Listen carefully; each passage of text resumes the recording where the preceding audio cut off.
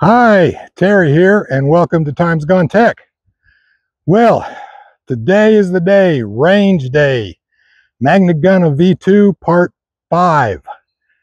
Even though Part 4 didn't make it through, got pulled, we're going to go ahead with Part 5 anyway. Now, if you're late to this series of videos, let me explain what's going on here. Let's take this apart here. Back in the medieval Europe, when gunpowder and firearms were first being introduced, tap and die technology did not exist. That wouldn't come along for another couple hundred years back when guns were first introduced. And they really didn't know how to cast larger pieces, like maybe a little bigger than this, in bronze or iron, because even that technology was still in its infancy. Most of the people who were casting small statues or bells. And there's a big difference between a bell and a cannon. And there were very few people in Europe who were even doing that at the time. So medieval gunsmiths came up with what you might call a unique solution. They turned to barrel making.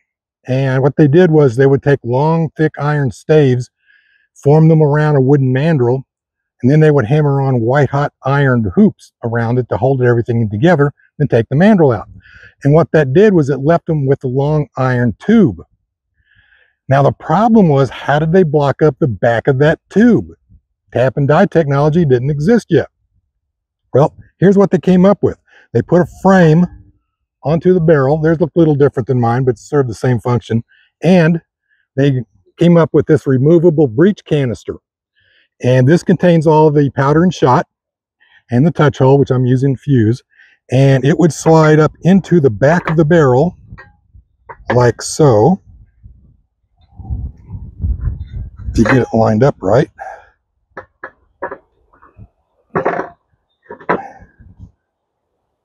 They had a handle on theirs to make it a little easier. And then they would take an iron wedge like this, tap it in from the side. And the idea was, when this thing fired, when this thing ignited, all that powder was going to try and go in two different directions. One direction was against the breech plug, which was just hammered in from the back. It was just held in with friction. But this wedge was in the way, so it couldn't blow the breech plug out. So the rest of the force then would go forward into the barrel and out the muzzle. That's the theory. Today, I'm going to test it and find out. So I got my canister loaded, and I'm going to tie it down with some rope. I got a target set up, and we're going to see what it does. Now this first shot is going to be loaded with a half a charge. That'll be 10 grams of 1F cannon grade powder and 17 double F buckshot, 17 double aught buckshot. So let me tie it down.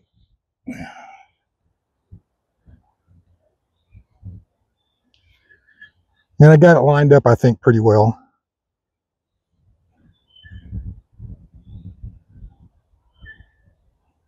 Now the whole idea behind this test, I'm not trying to proof it.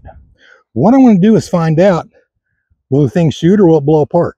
That's all I'm trying to find out right now. It's more like it's a proof of concept, not a proof of the gun itself.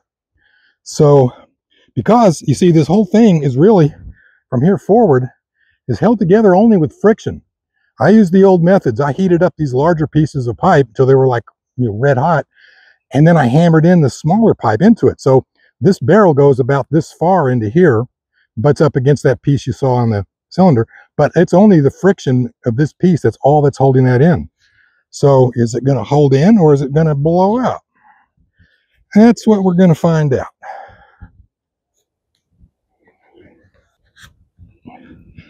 And for safety's sake, I'm using some slow burning cannon fuse to ignite it with. And I'm going to go hide behind a big ass pine tree.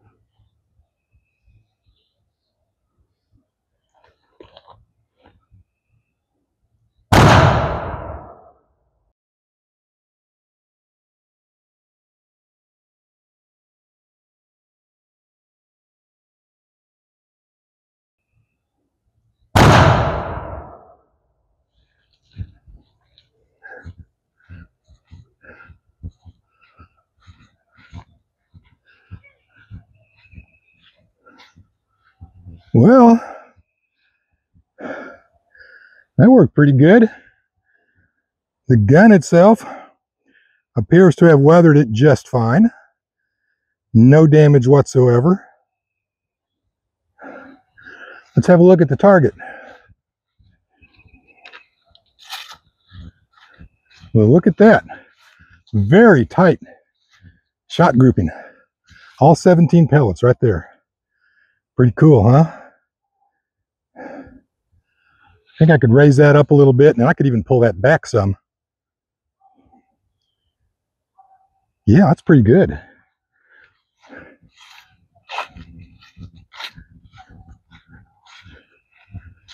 Okay.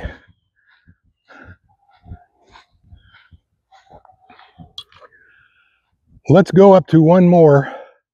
Let's do a full charge. 20 grams of 1F cannon powder and 17 buckshot pellets. Okay, so far it's looking good. Now that was a half a charge. Everything's looking good and fine. So we got a great shot pattern on the target, which means this thing's probably effective out to 3-4 times the range I got it set at anyway. That's still got to be determined in the future though. Right now I'm going to take this up to a full charge. So it's time for the big test. Now, I know, honey, it's up to you now. Now, I know everybody wants to see you fail. Everybody wants to watch you explode. But I got faith in you. I believe in you. We spent a lot of time working together, and I know you can do it. It's time to prove your stuff. Take out some bad guys, and Daddy will be right here behind you watching. What? Ain't you ever seen anybody talk to his gun before?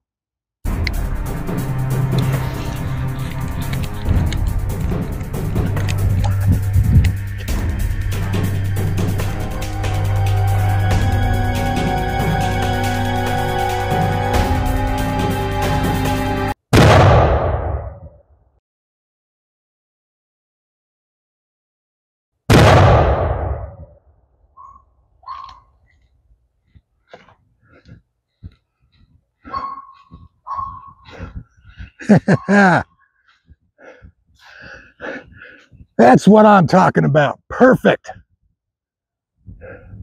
Absolutely perfect.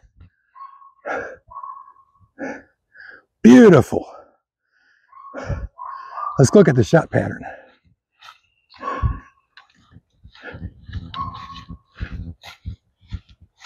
Oh yeah, baby. That's what I'm talking about. 1, 2, 3, 4, 5, 6, 7, 8, 9, 10, 11, 12, 13, 14, 15, 16, 17 pellets accounted for. All pellets accounted for. How about that? That's a heck of a shot pattern. This thing could take out probably, I don't know, 3 or 4 men if it was at like twice the range.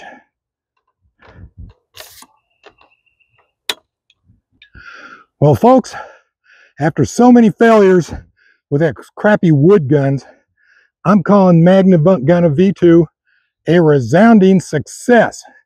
This thing fired flawlessly. Now, that's only 2 shots. Hasn't been proven yet, but it's not completely finished yet either. I got a few more little bits and bobs to do to it before I can get it on a stand and then take it out and do some serious proof testing. But proof of concept, A+, baby, A+. I knew you could do it. I never doubted you. Not for a second. Magna Gonne V2. Oh yeah, baby.